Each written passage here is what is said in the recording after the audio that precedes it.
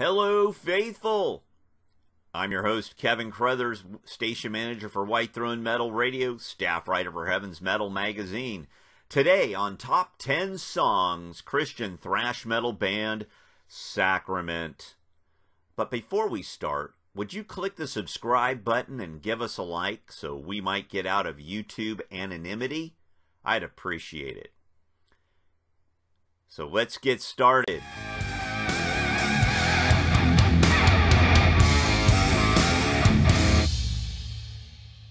Coming out of the Keystone State of Pennsylvania is perhaps one of the most overlooked thrash bands with a Christian point of view. Of course, today I'm talking about R.E.X. recording artist Sacrament.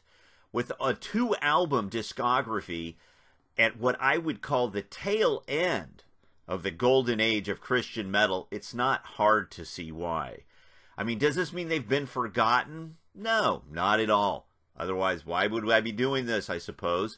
But they definitely never reached the same plateau of audience familiarity as label mates Believer or Living Sacrifice, let alone Deliverance or Tourniquet or Vengeance Rising. And in my opinion, they should be spoken of in the same breath. The bone-crunching riffs of these 2 albums easily rival their contemporaries and their secular counterparts, with influences taken from Creator, Death, Sacrifice, perhaps even bits of Testament and Forbidden Evil. Sacrament had a more decidedly European flavor, frankly, and I know myself, when I first heard that bone-crunching debut bruising album, I immediately heard a comparison between vocalist Mike Tyrone and Testament's Chuck Billy. Now, being from the Bay Area, perhaps that's why it kind of jumped out at me initially. I noticed it. It sounded that way to me at the time. Maybe not so much these days. The debut album, Testimony of Apocalypse, is a product of its 1989-1990 recording and release, with a booming, large production value courtesy of producer Doug Mann, who was the founder of R.E.X. Records and president thereof.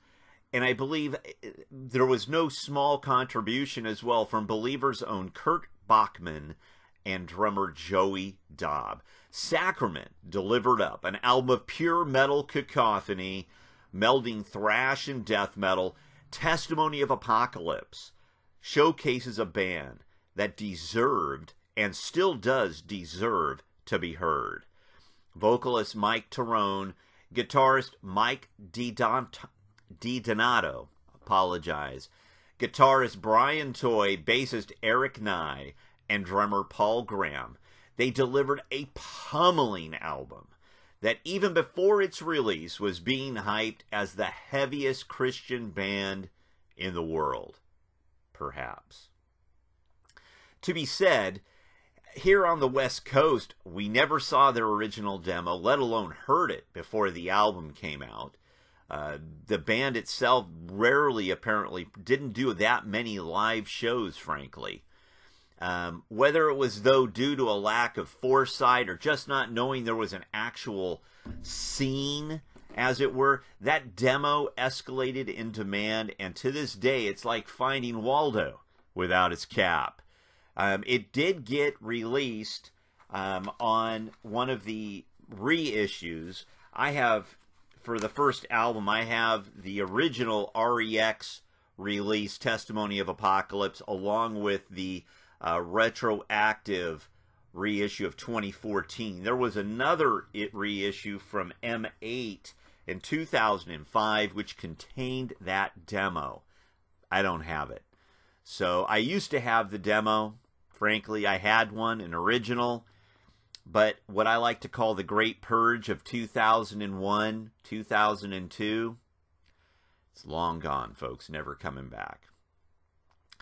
It would take the band nearly 2 years for the follow-up to that album, however.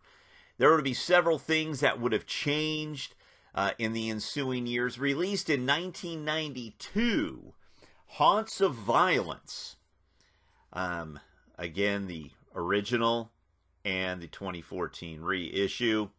Haunts of Violence follows some of the same musical brutality that the debut brought. High-velocity riffage with powerful and head-splitting technicality, which are aided by a much more direct approach in the production and mix department. This particular musical platter was produced by fellow R.E.X. bandmate Keven Ayers, vocalist from metal outfit Haven, a band scheduled for a video on this channel of its own in the not-too-distant future. Not just the production, though, would be different in the band's follow-up. The band's lineup changed as well. According to an interview in White Throne magazine number 12 with R.E.X. and new vocalist Rob Wolf, guitar player Brian Toy stepped away from the band to take care of some personal issues, frankly, to help him refocus, and he moved on, forming his own band. You know, things went well, apparently, with them. But also vocalist Mike Tyrone was replaced, apparently due to issues of the throat, an instrument one can't replace if damaged. New vocalist Robert Wolf stepped in, basics Eric Nye, guitar Mike DiDonato, and drums Paul Graham crafted this follow-up album. However, it was apparent from my earlier statement, that the new vocalist in tow was one Mr. Robert Wolf, and he was delivering the vocal goods, and deliver he does. Not necessarily as guttural as his predecessor, but powerful, raw, with a razor-sharp voice. Brilliant sounding for this new album. Haunts of Violence has a much drier sounding affair production-wise, bringing the carnage right into your living room. Not lost in the reverb or other production values of its predecessor, Haunts of Violence is perhaps even a bit more intricate, a bit more technical. But they don't sacrifice power, speed, and the immediacy of the compositions within. Now, I must admit, this album has taken me more of an effort to get into than the debut. You see, when I first heard it back in probably 1993 myself, when I first heard it back then, I was kind of disappointed, frankly. It sounded so different. The different vocals, different production. I really love the debut. I mean, I really love the debut. I still can remember cranking that thing in my car like nobody's business. I mean, Testament, Sacrament, Forbidden Evil, Megadeth, Sacrament, Sacrament, Sacrament. I mean, I was playing a lot of thrash, a lot of stuff back then.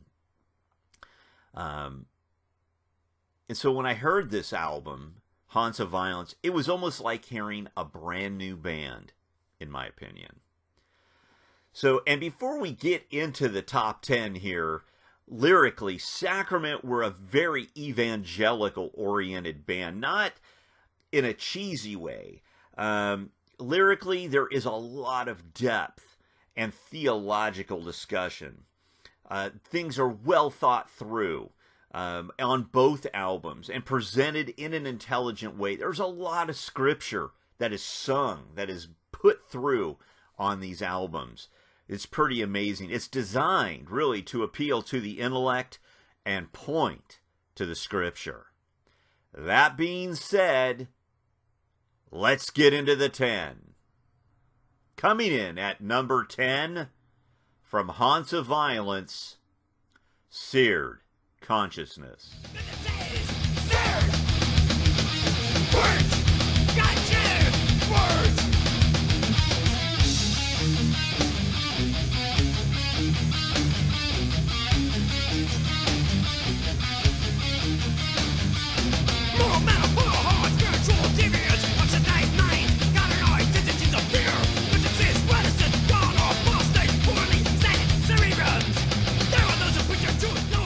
Seared Consciousness, a twisting cavalcade of riffs and tempo changes This track features several different 90-degree twists and turns with some amazing drumming here from Paul Graham. It's almost like getting a 10-minute song condensed into just about half the time. Number 10 was Seared Consciousness. Coming in at number 9 off of Testimony of Apocalypse, Mortal Agony.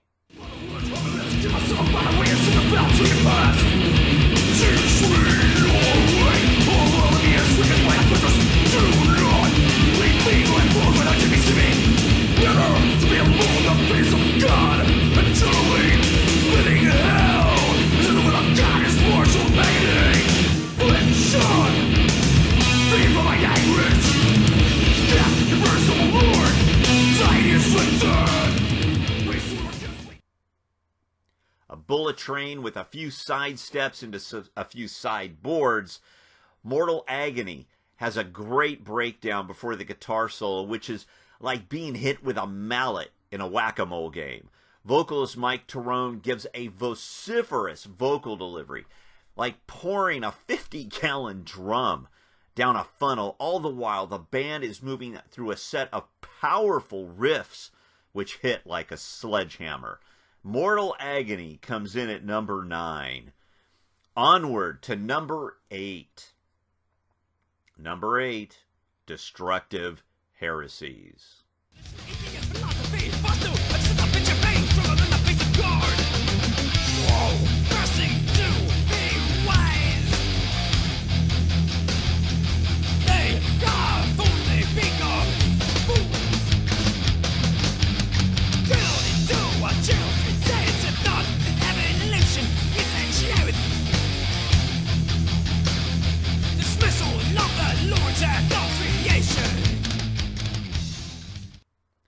Destructive Heresies here comes in at number 8. It is also a collection of great riffs which devour your brain capacity, while Rob's vocals, he lays it out. Reasons for the existence of a creator while delving into various elements of philosophy.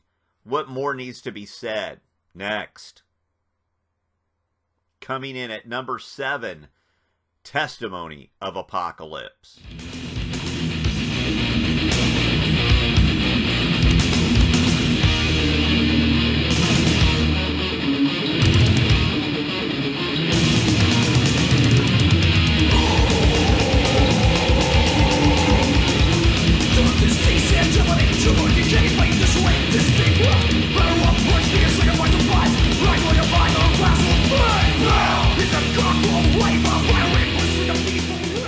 The title track of their debut album starts with a march of armies of the Armageddon. With a guttural growl, this song takes flight into the stratosphere with a pummeling speed of a Saturn V rocket, with all the guitar histrionics to accompany it. Some tempo changes bring some slower bits into it. The gang vocals on the chorus, however, add to the overall metal bruising given here. What a song. Coming in at number 7, Testimony of Apocalypse. Moving on. Coming in at number 6 from Haunts of Violence, Under Threat of Death.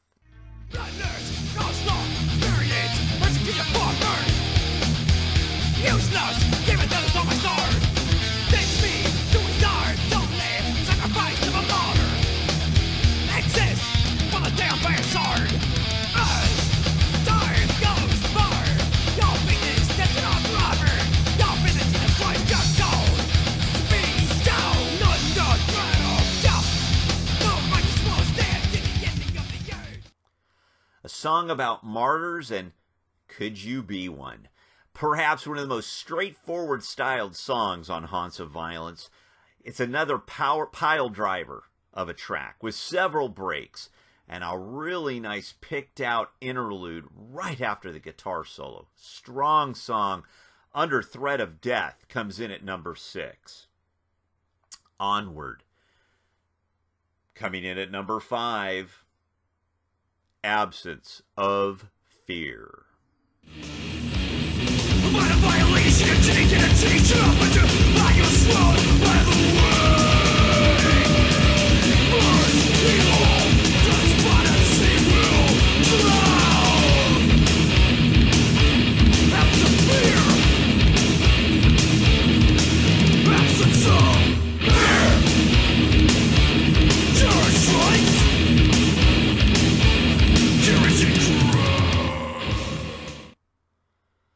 starting with an acoustic intro with both guitars and bass. A tremendous riff during the verse, which launches into a chorus with, again, some of those awesome stacked gang vocals. Fear! Not to be trifled with. Great song. Absence of Fear comes in at number 5. Onward. Number 4. We're into the top 4. Off of Haunts of Violence also. Carry the Corpse.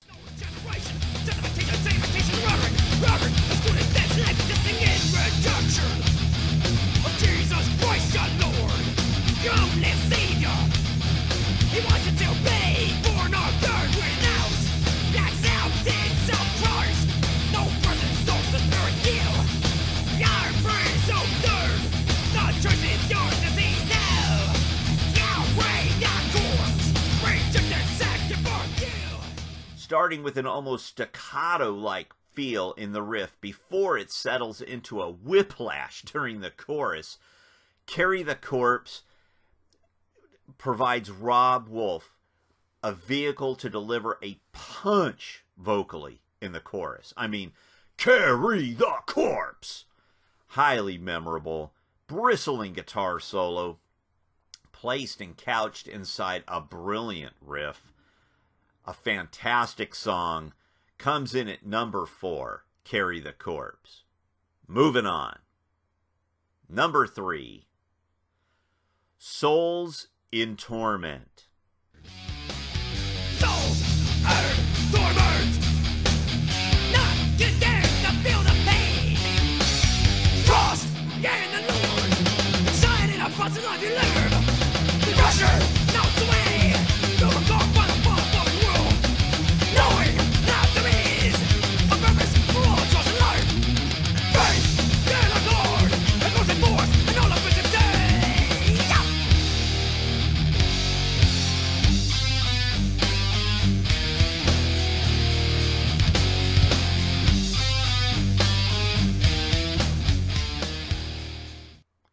Souls in Torment comes in at number 3. An acoustic intro which leads right into one of the finest vocal performances Rob Wolf gives on this album. A tremendous riff with various tempo and time changes, notes that descend and lead into an ascending chord progression, going one way and then another. Much like a roller coaster. Another bit of fabulous bass playing here, holding it all together from R.E.X.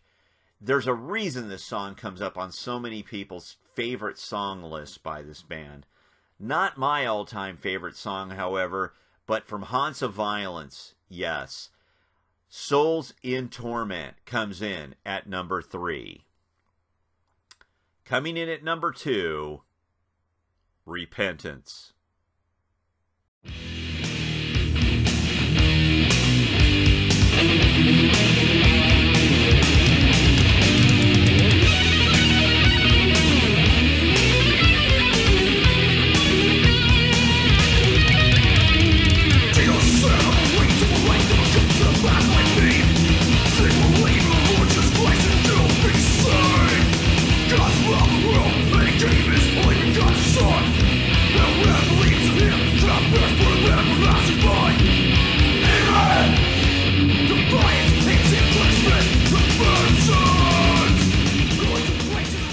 Repentance comes in at number 2 from Testimony of Apocalypse. It's a fantastic opening riff with an arpeggio over the top that is almost groovy before it launches into a full-on thrash fest of speed and vocal power. Hearing John 3:16 placed to music like this is like a backbreaker, just absolutely crushing. You'll hear Mike pretty much saying, you know, for God so loved the world that he gave his only begotten son. I can't do it. You know, it's an 3-minute extravaganza that just bristles with power, bristles with truth, and I couldn't stop playing it back in the day and revisiting it again. I can't tell you how many times I've listened to this song since I started replaying it. Number 2 is Repentance from Testimony of Apocalypse, which leads me into my number 1 song from Sacrament. I've loved this song since it came out. It's on the debut. It doesn't seem to get a lot of love from everybody else, so I'll just call it a deep track. I think it's brilliant. That song comes in number 1, Valley of Dry Bones. Your condemnation as the place begins to run.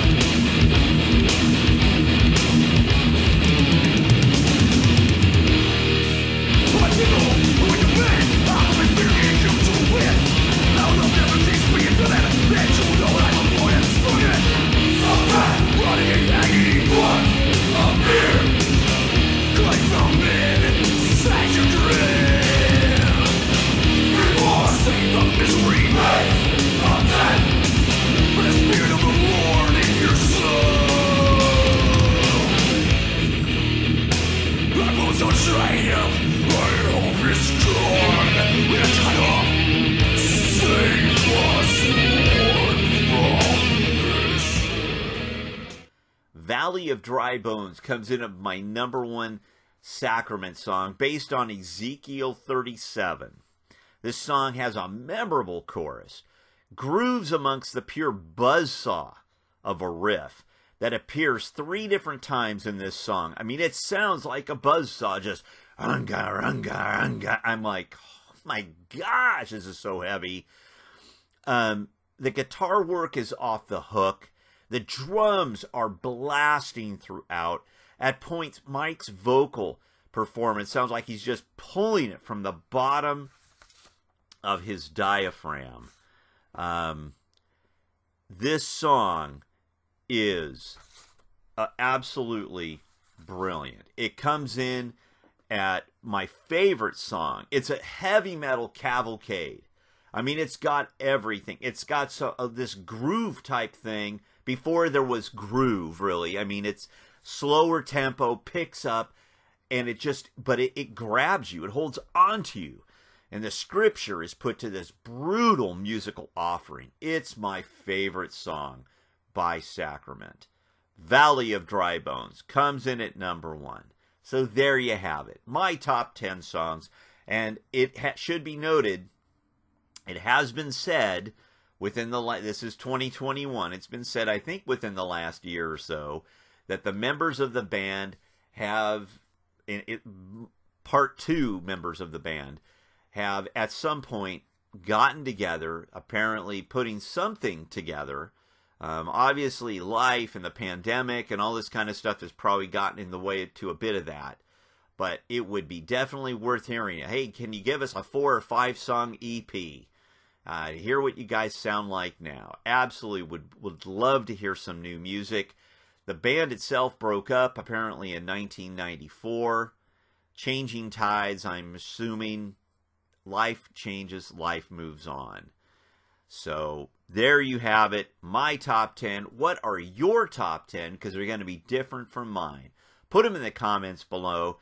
Please, until the next video, don't forget to say your prayers, and God bless.